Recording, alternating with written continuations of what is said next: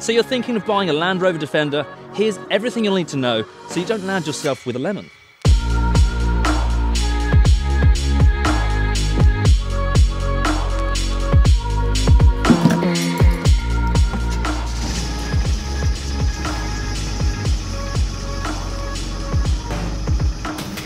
So as my regular subscribers do know, we have a fully fitted Land Rover workshop, but I appreciate that you can't take a Land Rover Defender that you're potentially viewing to a workshop to go and have it inspected. So we've chosen to do it out the back of our yard here with one of our shock drops, which is a Land Rover Defender 110. So there's a few obvious things when you're going to view any vehicle, not just a Land Rover Defender. You want to make sure that you've got enough light and enough space around the vehicle. Make sure the thing isn't parked in a puddle or it's not dark. If you buy something in the dark, in the rain, you can almost guarantee it's going to be a lemon. So you want to make sure you've got a nice bright day, it's not windy too much, you know, you've got enough time to look over this vehicle. I usually spend about 45 minutes to an hour looking over any vehicle I purchase, just to make sure that I know exactly what I'm buying. And I've put together a little list just of general stuff that we check over, and obviously this vehicle is specific to a Land Rover Defender. So I've written up a list which will be very handy to you guys in buying a Land Rover Defender, and this is exactly what I look for, and this is just a general guide. You know, this isn't belt and braces because I can't go at it with tools and stuff and start prying all the bushes and stuff like that. But a lot of the stuff that you can see on a Defender is visual anyway, so you should get a great idea if this thing is worth buying or if you should leave this one and walk away. Key points to note: rust. If you're thinking of buying a Land Rover Defender, you should be very aware of rust. On these heavily analogue cars, it is a complete car killer. You know, this thing is sitting on a ladder chassis, it's got an aluminium body. Just make sure you don't buy one that's super rusty. And that's the first thing we're going to talk about when we're looking over this vehicle. We want to make sure that we're not buying a total rust bucket, because it doesn't matter how much money you pour into it. It will cost you thousands if you've got to completely restore the whole thing, put a new frame into it, new chassis. You know, don't buy a rust bucket. You'll save yourself so much time and hassle, and you end up just with a nicer car. When I'm checking over any vehicle, I always start at the front axle. That's just me. I'm not saying that that is exactly what you guys should be doing. I just start right at the front. I have a good look at the body gappings, the paneling, just get a general feel for the vehicle. How does it look? How's it sitting? You know, how's the spring height? Stuff like that. You can see straight away this vehicle has had a new radiator. And by the way, guys, I haven't actually checked this vehicle over. I spoke to the seller in depth about it, and I picked this thing up off of a good word, and we've been using it for a couple of months now, and no problems. Engine oil's nice and clean, but I haven't actually crawled underneath it or put it on a lift, and you guys will see it later on in the channel. But again, we're going to look over this together, and this is my first time really looking over this vehicle and seeing what we bought. But straight at the front here, I can see that this vehicle has got a new radiator, and you can see the fins here, nice and clean, everything's nice and new. The intercooler is not new, but it doesn't look too bad. That's absolutely fine, no problem at all. It's an easy fix. There's a bit of rust on the bumper. Again, bumpers are nice and cheap and easy. But like I said, first thing we'll be starting with is the frame or the chassis. So the chassis you can see right here, these are the front outriggers or the dub irons on the chassis. And this is a frame plug, so this is where you put in a high lift jack. If you can, if the owner doesn't mind, pull off the frame plug. And you can sort of see straight in there, look, there is a drain hole in there, but you can see it's full of mud. That's never ideal, but looking at the side of it, it's not going to be a car killer. This chassis looks pretty good in general. You know, these are utility vehicles. It's a Defender at the end of the day. You can't expect you're not going to view a Rolls Royce. Pop that back in. Now, as I said, you're going to need we're going to be crawling on the floor here, so get yourself an old jacket, something you can crawl around with and have a good look. Grab your torch, and we'll get going. So, as I said, I always start at the front axle, and immediately I can see here we've got a new steering damper. That's always great, you know, and that looks relatively new, so I'd assume this car has been recently maintained or has been maintained. You see a lot of them rusty. Strictly speaking about the chassis, you know, check underneath here, make sure the actual chassis, there's no massive holes in it or anything. It looks pretty neat and tidy here. You get a general idea straight away. You know, there's nothing hanging off. There's a bit of the factory paint coming off. I'm not too concerned about that. You can also see here the radius arm bushes. You want to pay attention to these. The bushes are hanging out, or it looks a bit odd, you know, that's probably needs doing. Not a deal breaker, but just have an idea that, you know, that might need servicing or something like that. One thing I always look for is the power steering. So the power steering box is here, and they always like to leak out of the nose. This one isn't leaking, which is great, and the drop arm, these gaiters always split. Again, this is not a real problem here, but this one is in good condition. These are usually hanging off, or this gate is missing altogether. So this is the chassis. You know, all of this is all looking in great condition, which is perfect. You want to make sure that these aren't rusty, there's no holes in it or anything like that, and you get a general idea straight away of the car with things like the chassis seams. You know, areas like this is where there's going to be rust building up and it's going to start to eat the chassis from the inside out. Another point, the whole general front axle. Most Defenders have a leaking seal on the swivels, not a massive problem, and don't be put off by this. So when you're underneath the engine, you just want to make sure that this thing is not absolutely pissing out oil. If it looks generally dry, it's probably in good condition and has been serviced. You find that ones that are leaking too much are just haven't really been maintained to the standard we need. Again, looking over the chassis, all of this looks to be in great order, which is absolutely perfect. You know, this is quite common on a Defender as well because the engine sits up here and they usually leak oil a little bit. Now, common areas for the Defender where they're going to rust is going to be around the footwells. So the bottom of the footwells here, this is where we want to pay close attention. Right underneath the footwells there, that is the bottom of your footwells. And you can see this vehicle is starting to rust along here. So this will need actioning, repairing or protecting. But that is quite an expensive repair. So you want to make sure that that is kept to a minimum, if any at all. Later ones you shouldn't really have an issue, but the early ones, certainly this is a massive, massive issue. And also in that same area, you can see actually what's happening is this is the bottom of the footwell here. And then you've got the chassis outrigger. Now mud tends to sit right on the top there and it will just eat away at the chassis and the footwell until there's nothing left. So, you know, this will be a sign that the vehicle hasn't been cleaned or hasn't been maintained or serviced. So make sure that the footwells are intact, they're not rotten, and all of this looks to be in good structural rigidity. Make sure it looks okay. This actually looks like it's had a new, I can see some welding here. So this one has been replaced, which is not a problem. You know, it has been maintained, which is fine. And again, you can repair these things to no end, but you just want to make sure that you're getting the best version of a Defender as possible for your money. So at the front axle here, you want to just inspect the coil springs. These look quite old and rusty, but a relatively simple thing to replace. But it's nice to see that it's got new flexi brake lines, new calipers, new ball joints. Obviously this vehicle has been maintained. And when I say new stuff, it's quite obviously new, isn't it? It's shiny. So shiny stuff means it's been maintained. Apart from them, these are standard. But that's been replaced, that's been replaced. It's been maintained, which is a great sign for any Defender. And it's obviously been done by a competent mechanic because everything looks in order, nothing looks chewed up. Moving back, on any Defender you'll be faced with your gearbox and your transfer box. Now transfer boxes love to leak, and they always leak from the IMS shaft. So this will give you an idea of how much work the Defender has done. If this thing is a huge oily mess, it's been pulling a lot of weight, which means that the vehicle's gone through a lot of wear. If it's been pulling a lot of weight, that means that all the other components on the engine are going to be pretty shagged. So you want to make sure that this is relatively clean. This all looks pretty good. It's not caked in mud. It's still silver. That's great. And this is a 30-year-old vehicle, so that's pretty good. From up here, you can see the body. You can see wear. Again, this is another sign on Defenders. The middle cross member where they mount to the body. You can see the floor pan, and this is literally the centre seat here, or a centre cubby box if yours has got one. So all the flooring around here, it looks relatively clean. It's not rotten, and you can see where the aluminium and the mild steel, they're not best of friends. So you can see here where they start to react. And on a really bad Defender, that will be missing where it's just completely corroded away. So just have a good look around the floor pan where the body connects to the chassis, and again on top of the chassis make sure it's not full of mud. All of this chassis looks pretty straight and true and nice and solid, so don't be afraid to give it a good tap with the back of your hand. You'll know if it's crunchy or crispy. That's going to be a bit of a problem, especially if you put your thumb through someone else's car. So moving back here, we've got the rear prop. Again, these are just universal joints. They're pretty simple to replace, but just have an eye, have a good look over everything. This chassis is looking really nice and healthy. And this car, I could almost tell immediately because the body was nice and straight. It wasn't full of filler, it hadn't been resprayed, it hadn't been modified. Modified Defenders are fine, as long as it's been done by somebody competent. I would always suggest buying a completely bone stock standard Defender that's been unmolested, and then you can have some fun with just making sure that once all the mechanicals are done, you can have some fun with all the stuff on top. But we see so many Defenders come through the workshop. They've been resprayed, they've got a black roof, this and that, and underneath it's just a total nightmare. So make sure you do crawl around this thing and make sure you're not getting ripped off essentially. But under here, everything's looking nice and square. For a 30-year-old vehicle, this is in exceptional condition. Everything looks great. This is a perfect base for a project, and there's really not much work to be done apart from preventative maintenance, which is exactly what we want to see. The floor pan's looking nice and dry. There's no scabs or holes or anything in the body.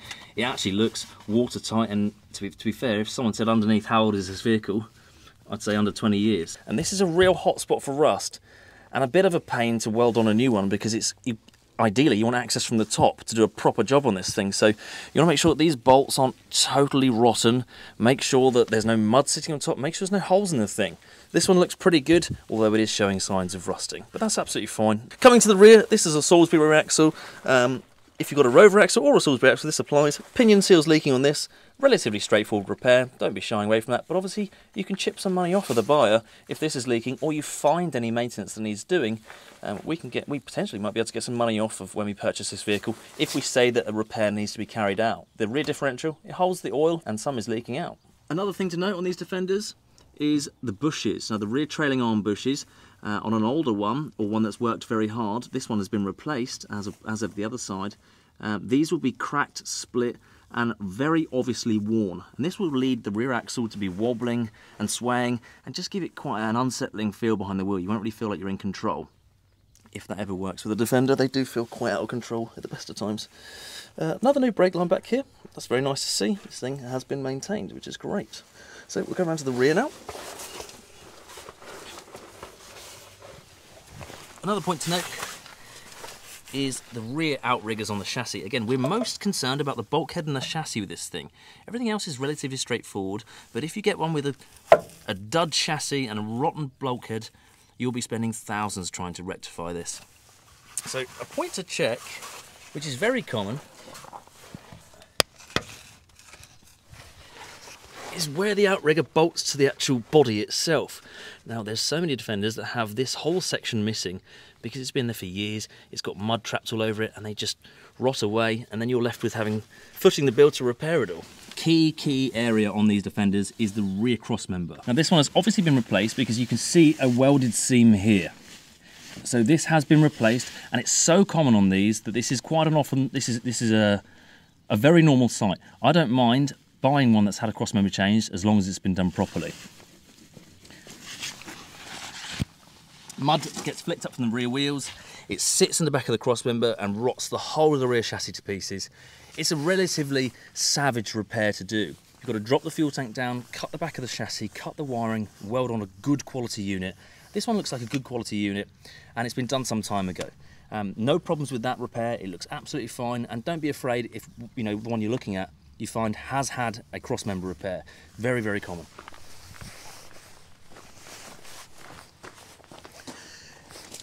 Again, so this is the back of the chassis, this is the cross member that has been replaced, and I assume it's because it was obviously used on a farm or something like that.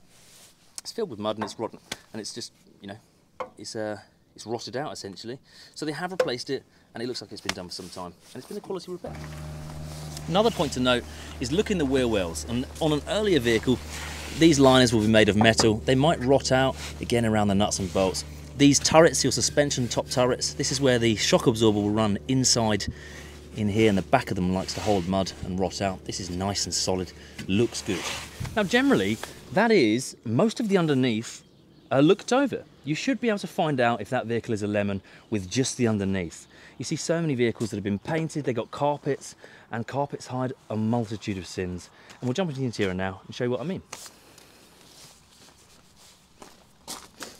When you check the doors for rust as well, you open this. Another thing to do is grab hold of the door, lift it up. You see that hinge needs replacing, and that stops the door latching properly. So it doesn't latch. If I lift it up, it will close properly. This is an old vehicle, it's not a deal breaker, I can change that hinge, but I want to make sure that the bottom of the door has been repaired, or they're not hiding anything, because these like to rot out quite a lot. This one obviously looks like it had some work. Now that could be filler, it looks like filler actually, so that's what you don't want to see. So we might have to repair that at a later date, once we pull off the door card and see if that repair is unsatisfactory. So straight away on the inside of the interior, first place you want to look is on the inside here. Now these seat box corners like to really rot out. This one looks absolutely perfect, which is a really, really good sign. I've got a number of other Defenders where this is totally split, separated, and you can see the floor through there. That is a great sign and a great indication that this vehicle's been regularly cleaned. Just regular cleaning would be half the battle here with these things. It would stop them rusting out with all the mud, etc. If it's got carpet all glued over it, it could be hiding something. And again, you can't really rip off their carpet and have a look, but just be aware that there could be an underlying issue. Again, with the mats, it's nice seeing such a basic one because you can lift it all up and have a look and see the floor pans. They're there, which is great. That's all you can ask for, really. Everything looks pretty, I mean, on a vehicle like this, you might be able to move it. I won't bother. You get the idea. It is slightly damp in here, but this has got no kind of insulate or anything, so I fully expect that wet boots. This is obviously a farmer's vehicle or something. Again, you can see access to the bulkhead here, looking really nice. There's a little bit of rust around here, but nothing really to worry about. A great point to note about buying any vehicle is how does the interior smell? You know, you can tell if the vehicle has been wet, somebody's smoked in it, just by the general smell of the vehicle and just by the general look over the vehicle. Who's owned it? You know, you can just tell how the vehicle's been maintained by the owner or who's been spending most of the time in the driver's seat. On the interior, these panels here, this whole binnacle is very frail and brittle because of all the sunlight. This plastic becomes very brittle, and these are typically repaired or glued or hanging off, so they typically crack along there. You can replace them with metal ones, but again, if we don't have to spend the money, we won't. So this is looking nice and good. Everything looks pretty straightforward. This is a very basic interior, and there's not much to look at in that sense. So round on the inside here, next to the dash is another rust spot in between the windscreen frame and the top of the bulkhead. Looking nice and square down there. Nobody's tried to spray any black paint to try and hide anything. And black paint will cover a multitude of sins. So do have a look over all this kind of stuff. Looks nice and healthy. No welding repairs to the inside there. All looking very nice. Headliner in this, very common in any Defender to be sagging, and they drop down. Plenty of replacements, and again, that's not a problem. You've got to expect some kind of, you know, some repairs and bits and bobs you're going to have to do to a Defender. But pretty good. This interior is nice and straight and square. You can go to the extent of pulling up the seats and looking at the fuse board and looking at the battery tray and all of that. But generally, you should just get a good guide of what we're talking about here by these pretty basic checks. Go around to the rear of the vehicle. Now, this is obviously a high capacity. Now, generally this applies to any Defender. You just want to check the floor out. Make sure it's not rotten, make sure it's not rusty. In a high cap, I expect it to be dented, beaten and battered because nobody bought these to be driving around London. So, yeah, as long as it's got no holes, no obvious signs of rot, rust, anything that's hiding or anything that's, you know, suspicious, sweet. Next one is, we're going to go under the bonnet.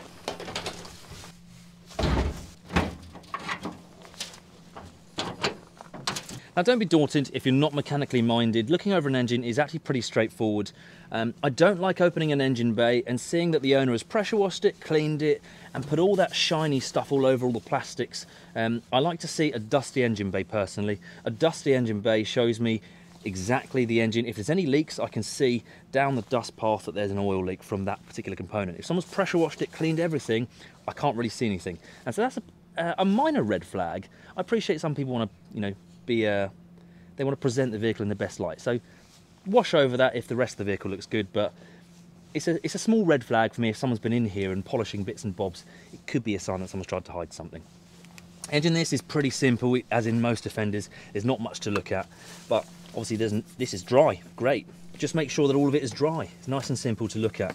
As long as it runs and it's okay, check the levels. Your coolant's in here, make sure it's actually got coolant. There's some water there, that's a good sign. You can go as far as smelling it and running it and all that, but you should have a great idea just by looking over it already. Check the oil filler cap. Give it a smell. It doesn't smell crusty and burnt or anything. There's nothing notable under there. Great. But I can tell you straight away, just because the engine is dry, that it's been well maintained. If an engine runs out of oil because it hasn't been serviced, i.e. it's burnt the oil, it will get too hot, all the gaskets will get hot, they'll fail, and it will start leaking, and then somebody's potentially poured some oil in pre-sale, and you've got this horrible leaky mess to rectify after. A great point in here with the engine on Defenders is you can look at the footwells. This is the footwell here. You can actually see that's where your feet would sit. And these are very common to rust. This is the whole of your bulkhead here, all of this behind, and this is the same on any Defender. It will just have a potentially different engine or different variant, but that is the bulkhead. Pay close attention to the bulkhead, and even down here, you can see what I mean. The water's trapped down there. The water's trapped down there, and we've got a bit of rust creeping in that might need to be actioned. So we have got a small leak here on this side of the engine. You can just see the side of the engine block is wet there. I don't think there's anything really too big to worry about.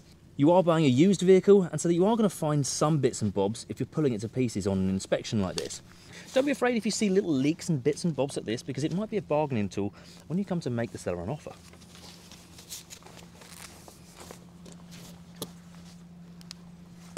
You want to leave the bonnet up here, start the engine, and just listen for anything.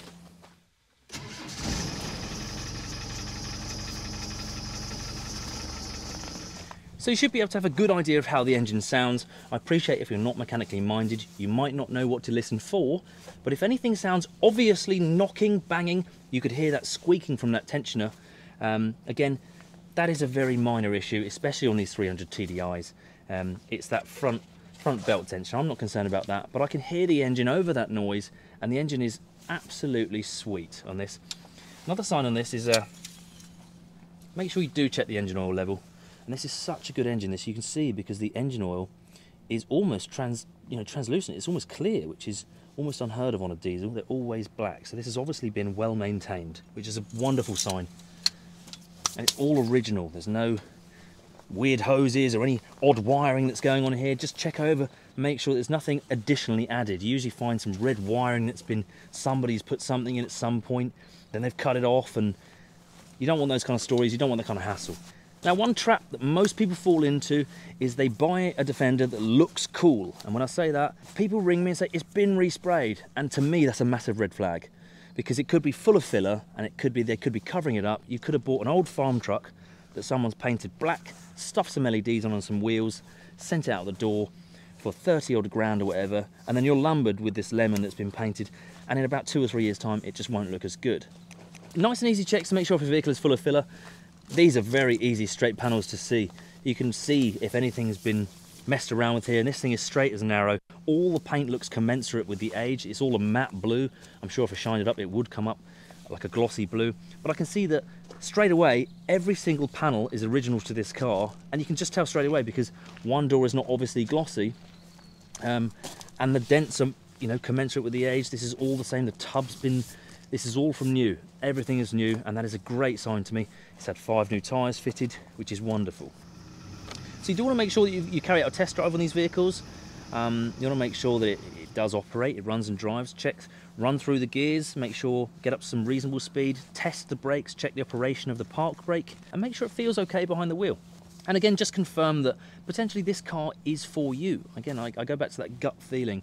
Is this really going to be my car? And you should almost know straight away, as I said, almost immediately. But this is just a generic guide, just so you don't land yourself with something underneath that you weren't quite sure of.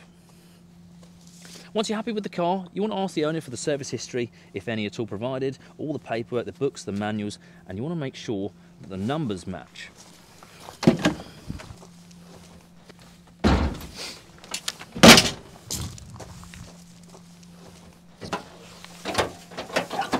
One thing to note whilst you're under the bonnet, you want to make sure, Defenders are stolen quite frequently, which is really sad. You want to make sure that you check the VIN tag. Now this is the vehicle's identification plate, and you want to make sure that this number on the top matches the number which is in the windscreen. And of course you want to make sure that that number marries up to any paperwork which the seller has provided. There's also a free government tool. You can type in the number plate. If you type in MOT history check, and it'll bring up the whole vehicle's MOT history, any previous fails, and then you can see any mileage discrepancies, anything odd. The vehicle suddenly failed and then it passed in a day without anything being done. That's always a big red flag. So all these tools are free, and all these bits and bobs are nice and easy checks to do for anyone, really. Now, if you are satisfied with everything you've seen and everything that I've described to you in this list, then do go ahead and make the seller an offer. You might get some money off with some of the bits that we've identified, and you might end up with a car that will be with you for years to come. Now, if you do find something which does look scary, like a rotten chassis or a rotten bulkhead, just walk away, unless it's super cheap and you're prepared to go through that process of repairing it or paying somebody else to do so. If you do find something, make sure that you're in love with this vehicle and that you're paying the right price for the right car, and make sure that no one's trying to hide anything, with any filler or paintwork or anything, and satin black kind of stuff like that. Make sure it's a good one, because it's going to last you years to come if you make sure that you buy a decent car. Now, of course, guys, this guide is just a general guide, and it's just to stop you guys buying a lemon. This is just a general process of looking over the vehicle to make sure that you don't end up with something which is just going to cost you a fortune to repair. Please do your own checks, your own research, and take somebody else if you're unsure of what to look for. So guys, if you found this video helpful, please do let me know in the comment section below. Do hit subscribe, give us a follow on Instagram, which is @JuiceMotors, and we'll see you guys for the next video.